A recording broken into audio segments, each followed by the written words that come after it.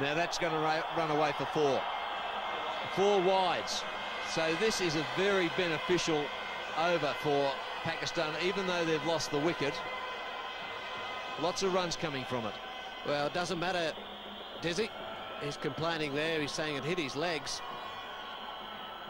Well, he's chased him. It may have hit his legs, but it still doesn't matter. It's still full. And it's brought up to 202 as well. So that total that was looking ever so far away for Pakistan has come up very quickly. Ponting just quizzing the umpire there on the call.